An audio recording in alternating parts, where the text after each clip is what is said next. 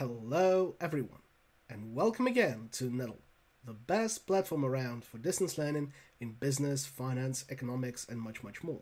Please don't forget to subscribe to our channel and click that bell notification button below so that you never miss fresh videos and tutorials you might be interested in. Many thanks to our current Patreon supporters for making this video possible, and we'd also greatly appreciate if you consider supporting us as well, so please check the link in the description for more details. My name is Sava, and today, following your requests, we're going to investigate how to calculate the significance of individual GARCH model parameters across a wide range of different GARCH model specifications, as well as how to estimate the significance of overall models, analogous to individual coefficient t-stats and f-tests for total models and their r-squared for usual multiple regression frameworks. And it is quite tricky to expand this logic to your GARCH model frameworks simply because you have got no independent variables in the clear sense of the term, so that you cannot build the covariance matrix and you cannot estimate the standard errors of the parameters directly. However, for GARCH models, something very useful comes from log likelihoods of the models, and likelihood ratio test comes to the rescue, simply because we can use the notion that the difference of log likelihood between two different model specifications, and if you multiply it by 2, is distributed according to a chi-squared function with k degrees of freedom, where k is the number of additional parameters included into the model. So this particular testing framework is very useful in estimating the significance of GARCH model parameters such as alpha, beta, theta in TGARCH, and even the delta parameter that corresponds to the power of volatility persistence in the asymmetric power ARCH model, or APARCH for short. And we have got individual videos investigating each of those 4 models in detail on our channel, so please check those out first if you're interested in particular GARCH specifications. Here we're dealing with estimating the significance of those model parameters and total models overall.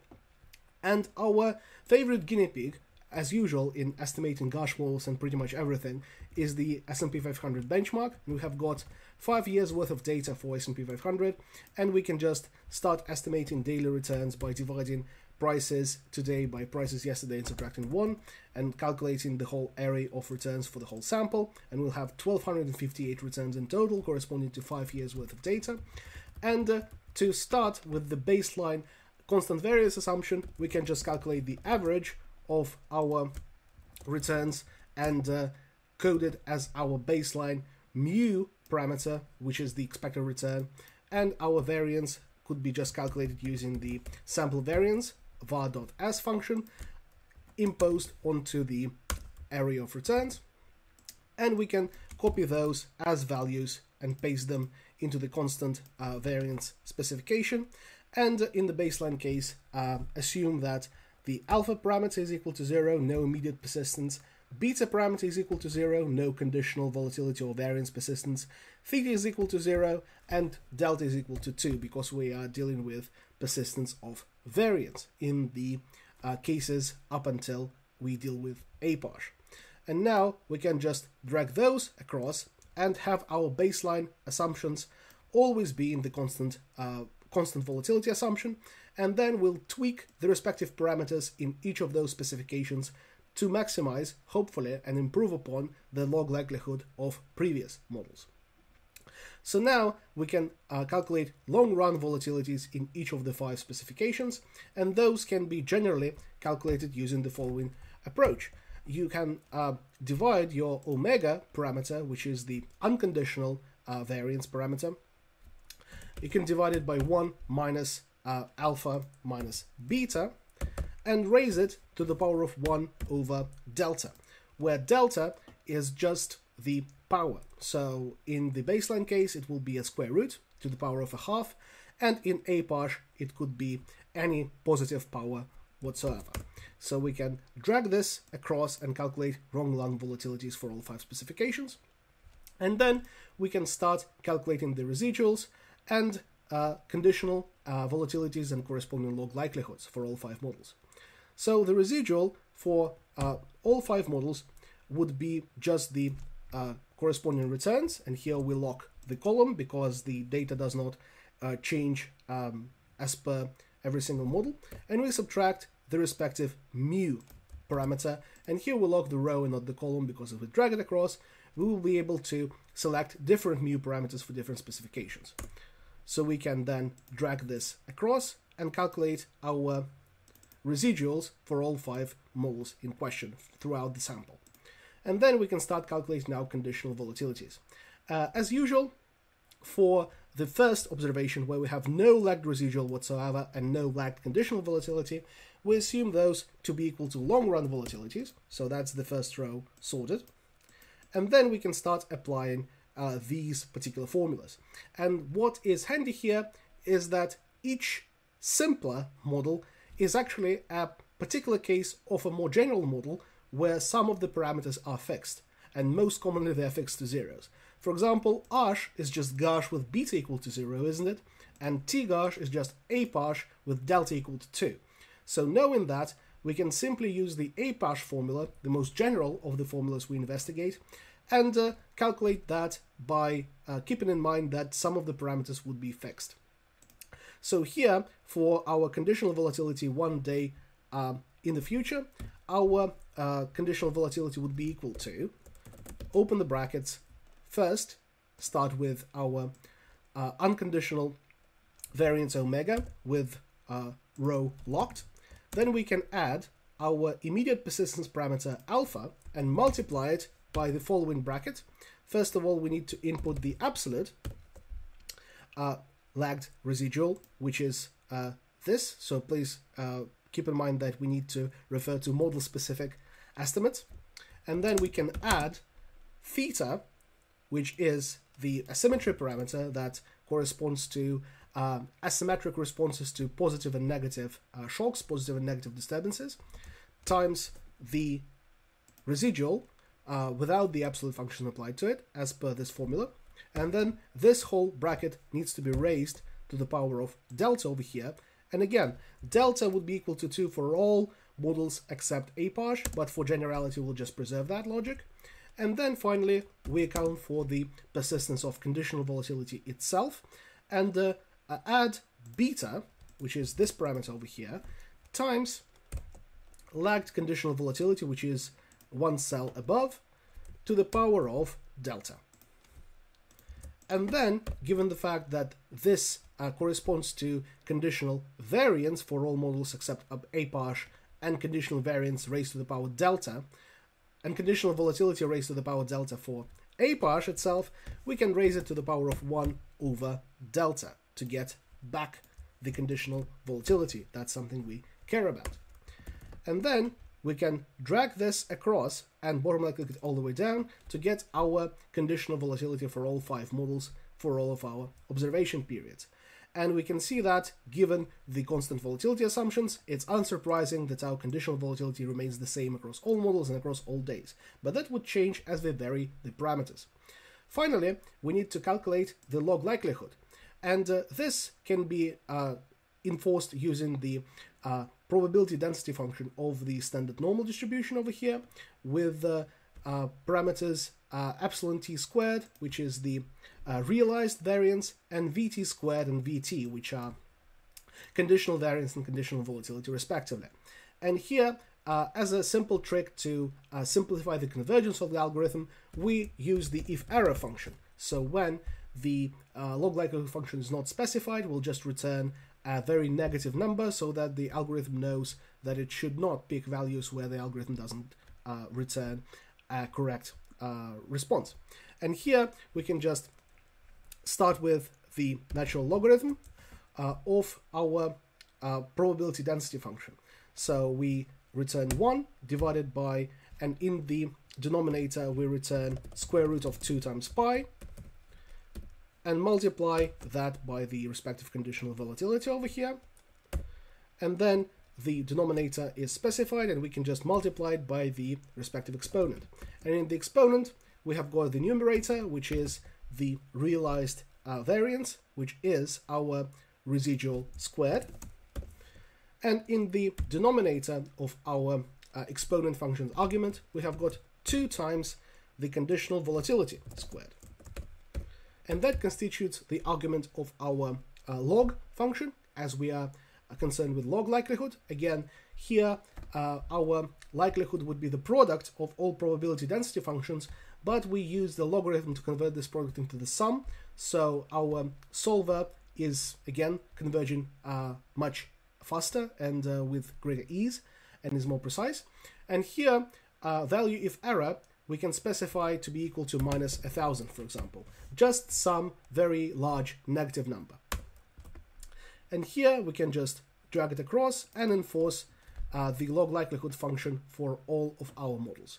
And log likelihood for a particular model will be just the sum of log likelihoods for a particular model across all observation days. And we can drag it across and get 4,218.94 for all 5 models, as they are all corresponding right now to the constant volatility assumption. And here, to maximize our total log likelihood across all 5 specifications, we can calculate the sum of log likelihood across 5 models. And now we can go data solver and specify our optimization task. So it's quite intuitive that we need to maximize the sum of log likelihood across all 5 models, and we can do that seamlessly because those 5 log likelihoods are independent, as every single model dwells on its own specific parameters that can be changed independently. And now we need to carefully specify which parameters do we want changed in each of the 5 models. So for the constant volatility assumption, we can only change mu and omega. For APARCH model, we also want to change alpha, the immediate persistence parameter. For GARCH, we want to change alpha and beta, and only those. In TGARCH, we also have theta. And finally, for the APARCH, we change all 6 parameters, including delta, which is the power that corresponds to the nature of volatility persistence. And now we can untick the make unconstrained variables non-negative requirement, simply because our theta, for example, can be negative, and our mu theoretically can be negative, but most importantly, because we have got our caveat over here in the log likelihood calculations that makes it impossible for solver to crash on nonsensical parameter values. And we can stick with GRG nonlinear, the gradient descent method, and click solve and wait until the algorithm converges to optimal values. And then we can compare our log likelihood values and extract our significance, our p-values for individual parameters, as well as for whole models. And the algorithm has just converged on optimal parameter values. And we can see here that log likelihood is increasing from model to model as we include more and more parameters, and we can vary more parameters to optimize it. However, how significant is this improvement in log likelihood? Turns out that the notion of a significant, substantial increase or improvement in log likelihood is something that we can easily implement into a significance test for individual parameters using the so-called likelihood ratio test. And again, the logic of it is that you compare 2 times the difference between different log likelihoods from different model specifications to a chi-squared distribution, to a critical value of a chi-squared distribution, and the degrees of freedom here is equal to the number of additional parameters. So quite easily, it follows that for the significance of alpha parameter, we can compare, or at least calculate the difference, 2 times of the log likelihood of the APARCH model minus the log likelihood of the constant volatility model. And we see that the chi-squared statistic for this particular parameter is 157 approximately, and we can drag that across to look at incremental improvements in log likelihood when we add one more parameter into our GARCH model. And the degrees of freedom here are always equal to 1 because we sequentially add one more parameter. From constant volatility to APARCH, we just add alpha. From APARCH to GARCH, we just add beta. From GARCH to TGARCH, we just add theta.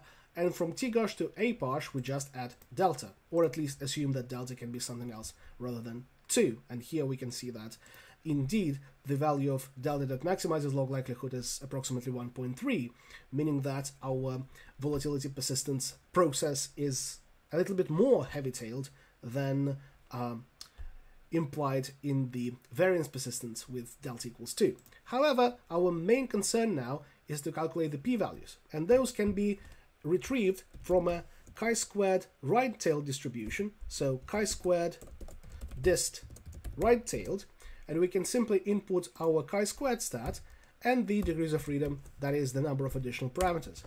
And we can see that all 4 of our parameters are extremely significant. They all 4 return a p-value of less than 1%, meaning that each additional parameter does add a lot of value, a lot of explanatory power to our GARCH model to study or to explain the dynamics of volatility persistence in S&P 500 returns with more and more precision and more informational value. And now we can also apply the likelihood ratio test to study the significance of whole models. Here we have got tests that are equivalent to individual coefficient t-tests in multiple regression frameworks. However, how to test for the significance of the overall model? And here it's also quite easy. The significance of the APARCH model is how much do we add in terms of log likelihood compared to the constant volatility assumption. So here we can just lock cell B20 and calculate this particular chi-squared statistic and drag it across to see how much does a particular model improve upon the baseline case.